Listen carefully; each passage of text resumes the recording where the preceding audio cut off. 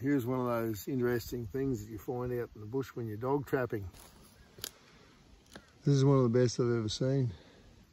This is a bower bird's bower, and normally they sort of go for one colour.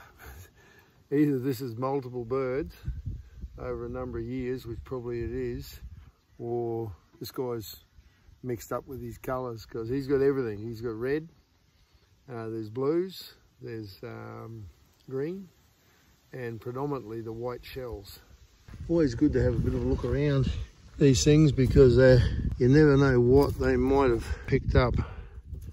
This guy's got he's got a tech screw. He's got a marble. There's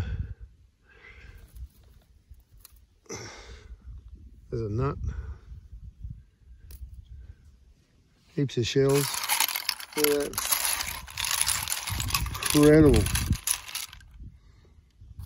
Plenty of tops, caps,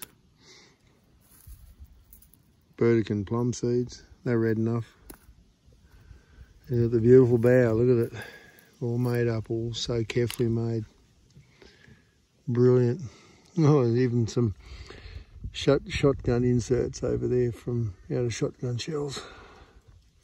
Green bottles. Plug of some type. The whole swag of them. Look at that. There's been another bower over here. It's probably one of the originals.